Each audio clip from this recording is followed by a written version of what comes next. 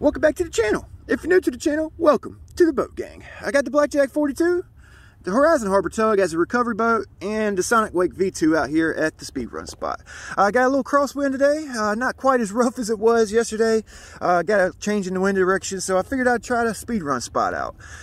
So stick around. Big B with Ironclad RC.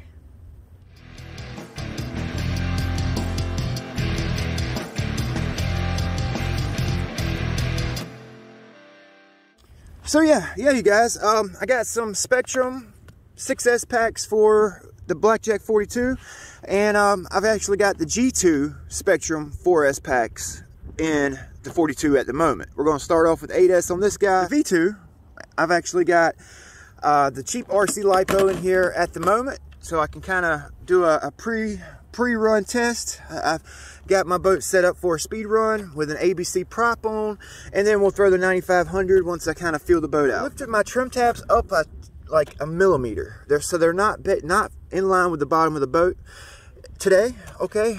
Yesterday she was wanting to kind of nosedive in like when it came out the water in a jump, and I actually moved my strut down basically in line with the rod pads. All right, so we got the Oxteen Marine 50 6-pitch and an ABC 1716 on the V2. So let's see what we can do. I'm gonna get everything plugged in, and then I'll come back once we start the speed run.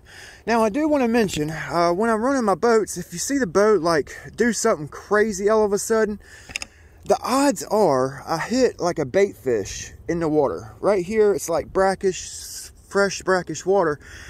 And I don't know if you guys can see it, but there's little schools of like mullet swimming around. They're topwater fish.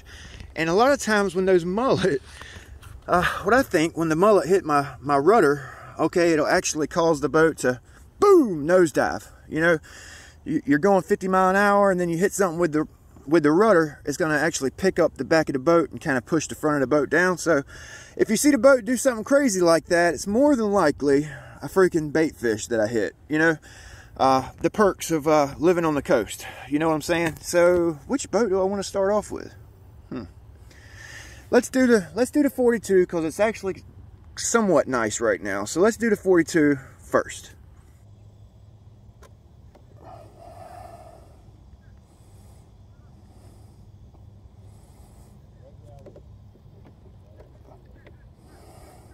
All right, recording. Okay, got the G2 Spektrum batteries in here. All right, 100C 5000 4S packs. You can't see them. I got them covered up with this foam so they don't move around. And I don't have them pushed all the way forward. Got them maybe 2 inches from the front as far as you could push them forward. And I'm just going to tape up the boat real quick. She actually ran really good yesterday, 66 miles an hour in that rough water. So hopefully I can keep it down, because I've actually changed up my tune on the boat. I probably should have kept it the way it was, because it was running really good. I may need to push those trim tabs back down in line with the bottom of the boat. Probably need to do that, but we're gonna run it real quick, do one run. All right, and I want to see how the boat's acting with this crosswind, and we'll kind of go from there with it. You know, feel the boat out. This is my 3rd day, you know, having the boat back out. I hadn't ran the boat in 4 months, so you know, I'm just kind of feeling the boat out, trying to get her tuned back in. I've done a lot of work to the boat, and last night I actually worked on the blueprint a little bit.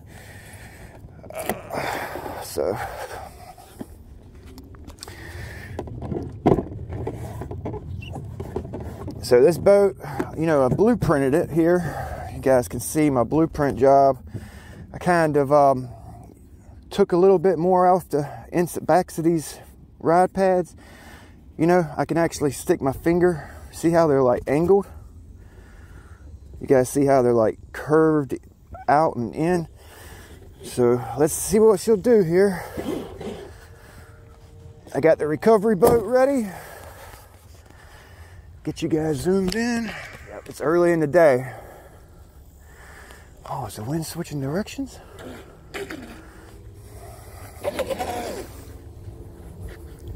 All right, so the wind's coming from that direction, so it's basically on my back here. So I probably need to start here and run out with the wind. So let's do that first for this first run.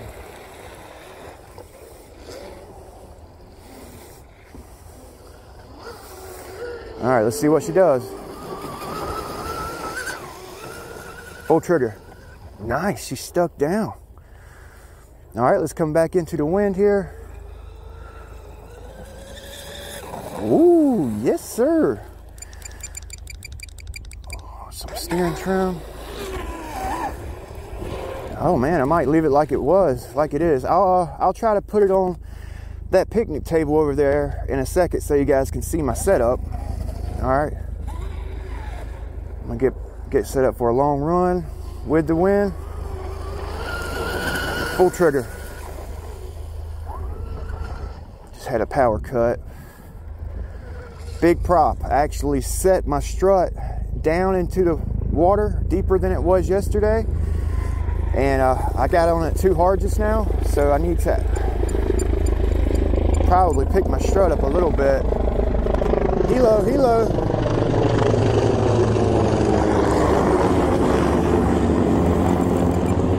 We get those helicopters all day, every day.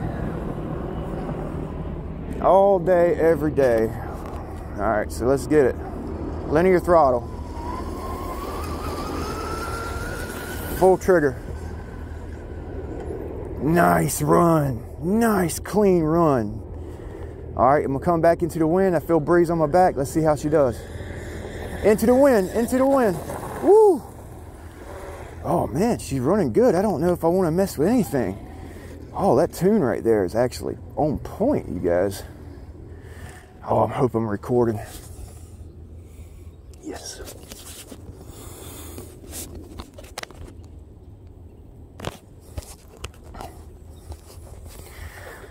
All right, one more time here.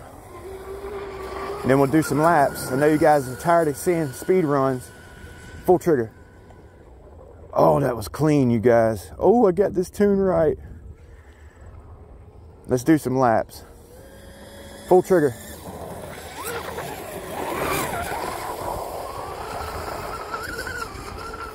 Full trigger.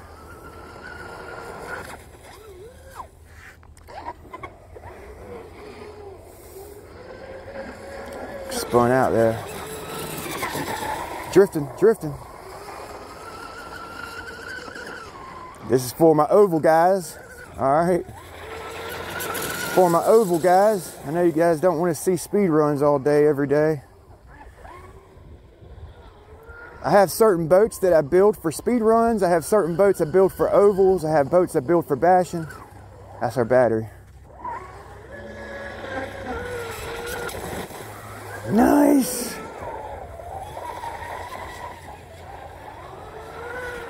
Coming in hot. Coming in hot. Coming in hot. Oh, that was cool. That was cool. I might do a slow-mo on that. Yeah, I have a lot of guys that complain about my slow motion. You know, the sound of the slow motion.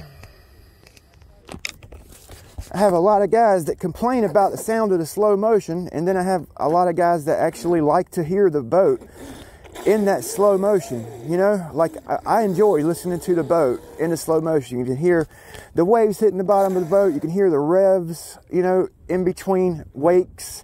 Oh man, yeah, I like the slow motion sound, but look at the wind, it's peeling it back now. All right. Man, I'm interested to see the speed on this, you guys. Let's see here. I got my temp gun. Let's check temps. Because it's like 100 degrees out here today, you guys. I'm burning up. 71, boys. 71. All right. Boom. 71, huh? All right, so it could only go up from there. 71 mile an hour. All right. Boom. Yes, sir. Yes, sir. That's only my third run out with the boat after building it, okay? And it can only get better from here. I'm fine-tuning and filling the boat out. So with that 50mm Oxteen, we got 128. Back of the end bell, 151. That's hot. That's hottest I've had that motor. And the ESC 147, where the wires are 146, the actual wires 139, the caps 156. All right, so now I kind of got a baseline for the boat. All right, what I'm thinking about doing is using a FLOPACK cat pack on this Firma. All right, I'm gonna put some bullets here, bullet here, solder on a wire with a little bullet, and put a FLOPACK cat pack on there. Okay, I actually had a little power cut when on my second run. I got on it real hard. I got a little, you know, antsy, and I got on it hard and it cut power. So what a cat pack is going to do is that's basically a power drop ripple throughout the system, and that FLOPACK should stop that ripple and alleviate the power cut at high speed. All right, you know, guys have been using cat packs in the ground game for a long time, and you know, RC boaters do too, but it's more common in RC cars, you know, not so much the RC boat game. So I'm gonna start incorporating cat packs into all of my boats, you know, all of my high performance boats, you know, and it's gonna be a game changer. It really is. I'm thinking about getting that Hydra, if the old lady let me, if I could twist the old lady's arm hard enough. The Hydra XLX2. Oh man, this thing's gonna be a beast with that bad boy. I like seeing you guys go fast. I really do. I like watching other videos and, you know, watching guys go fast. That's why I go over my whole setup with you guys. So you can see how high I got my trim tab off the ride surface. Okay, not quite flat. And I got my strut, well, on this table, it's kind of wonky here, but my strut on a flat top, the back of my strut is in line with the trim tabs in the bottom. Okay. Basically, everything's set down flat on a flat top. My trim tabs were actually like a millimeter higher. Okay, this table, like I said, is kind of odd, but I like seeing you guys go fast, man. You know, I really do, and I like showing you guys my setup when I can. You know, because it actually takes a lot of time, a lot of work to get these boats right. And you know, if I could save somebody months and months of tinkering and testing, you know. That's why I do what I do. I love promoting the boating hobby and watching guys go fast. So let's go fast with the V2, okay? Let's go fast with the V2. We interrupt this regularly scheduled programming to bring you guys another mail day. All right, this is from Josh K. You know, the owner and creator, designer of the Dead Ahead RC boat lineup. Josh, I appreciate it, brother. I appreciate it. If you guys have anything you want to send to the channel, whether it's something funny, something products, you know, extra odd and end things you're not using for boats, by all means, you know, contact me through email. Email's in the description of all my videos. We'll kind of go from there with it. So he actually sent some, I guess this is like carbon fiber, carbon Kevlar, got a couple different types here. He actually mentioned in one of my videos that I wasn't familiar with working with carbon fiber, carbon Kevlar, and he actually sent me a few little squares here, I guess so I can like familiarize myself with the process of laminating, laying up carbon fiber Kevlar. You know, it's a couple small sheets which will be perfect for making, you know, battery trays, motor mounts, etc., servo mounts for some of my custom builds. Okay, you got a black one there and a black and blue, which really is nice, man. Man, I'm excited about this. I mean, just little things like this, man, it tickles me to death, you guys. Josh, I appreciate it, brother. So we're actually, you know, he actually designed, built, and sent me this water bobber that I've built. I actually need to get it back on the water. I hadn't ran it in a couple weeks, so we'll be doing that here shortly. So something for you guys to look forward to. And another little project we're going to be working on is the wet pedal. Okay, I got a motor in mind. I've got a motor mount in mind, and maybe we'll use some of the carbon fiber Kevlar here for the wet pedal. So thank you, man. Thank you very much. Very thoughtful, and I do appreciate any and all donations to the channel. It helps me out, helps build the channel. So thank you.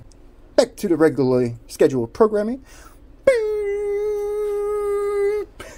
All right, so 71. That's freaking sick. My third outing with the boat since I've rebuilt it and revamped the whole 42. That's sick, you guys. Oh man. Oh man. So let's see what the V2 has in it. I got my speed runs prop on here, but I don't have my speed run battery in at the moment. We're going to throw this 9500 in there once I kind of feel out the boat and see what she's doing here. So let's just kind of feel her out, see what's going on with old Sonicwake. Hadn't had her at the speed run spot in a minute. I don't think I'm going to tape this guy here up because she's actually really watertight as she is.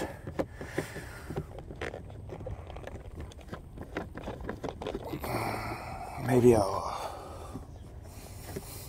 I think she'll be good. All right, so my V2 here, I brung a ruler out so I can show you guys my setup here. I always bring a ruler when I'm going to a speed run. I don't know if you guys can see, I got a little bit of down trim and some positive thrust. Okay, just a little bit, like a very small amount of positive thrust. All right, so the wind's actually picking up a little bit here, same direction.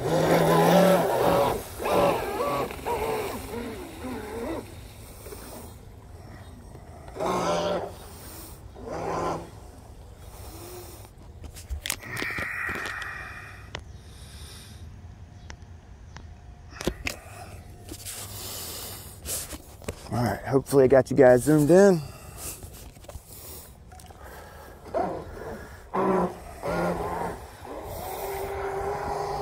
All right, let's get it. Linear throttle, full trigger, full trigger. Great, googly moogly. Boss, baby.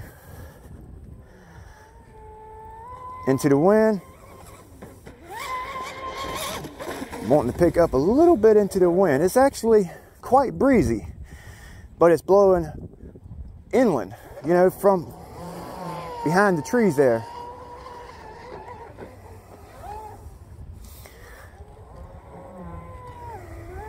So I'm thinking that big battery, when I put that big battery in here, that should hold the boat down in a straight. Okay, keep my CG forward. I got my CG forward right now with that small battery, and it's actually on point with the wind. So another linear throttle pull here with the Offshore Electrics 150. Nice.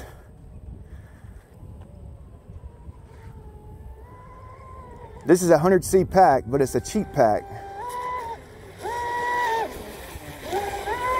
All right, do a couple ovals for you oval guys.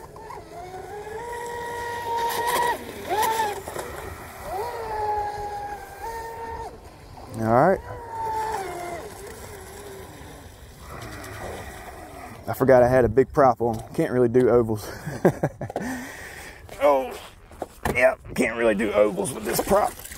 I can, but I can't do speed run and ovals. Yep, I lost this prop about a month ago, and I bought another one. I got her reshaped up and balanced, polished. All right, cheap lipo. Woo, she's kind of puffed too. All right, 66 with the cheap lipo. That's not bad. That's not bad with that cheap lipo in. All right, so the boat actually seemed like she was running pretty good, so I think I'm going to leave everything alone. Yeah, she got a little puffy there. Yep, another helo flying by. Hopefully, maybe that we'll see one of those ospreys today. I'll video that. The ospreys are cool to watch, man. Me and my wife, we used to go over to the Air Force base and watch them take off and land. You know, oh man, it was cool. So I'm gonna push this 9500 all the way up.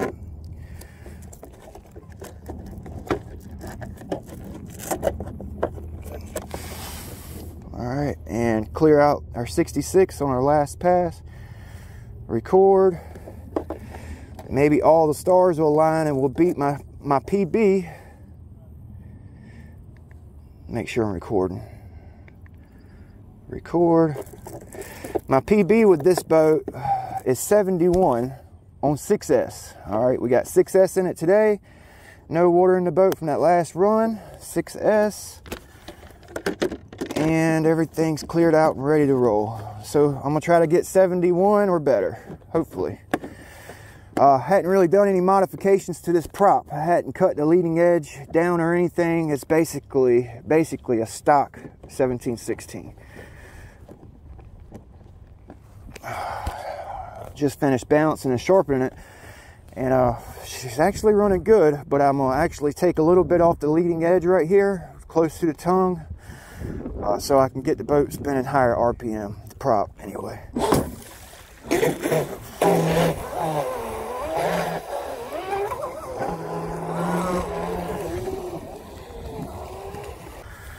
Here we go, linear throttle pull with the 9500.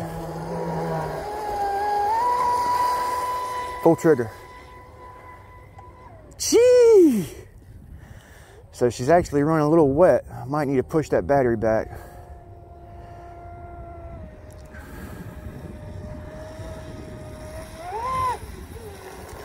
Let's do one more pass. The battery's warmed up. Let's get one more in, and then we'll push that battery back for the next run. All right, here we go. Linear throttle pull, full trigger. Oh, damn, that was a big flip, boys.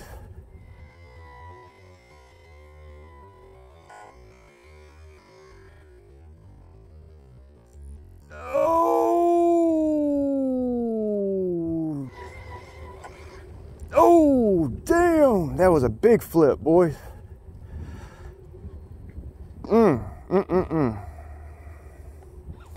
So I'm gonna keep the battery where it's at. Let's check the speed. Into the wind. All right, my CG got moved around there, I could tell.